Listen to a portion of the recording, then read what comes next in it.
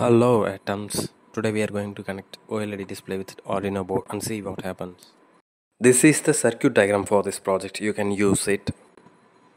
Connect ground to ground, VCC to 3.3 or 5 volt, SEL to A5 and SDA to A4. Then upload this code to Arduino IDE. I made sure you can see this code. Just kidding, it's in the drive link. Then click upload, wait for compilation. Don't worry, it won't take too long because I sped up the video. Yeah, our code is working very well. Now we can see the animation and wait for the end. You will get some greetings. Thank you guys for watching. We'll see you in another video. Don't scroll, wait.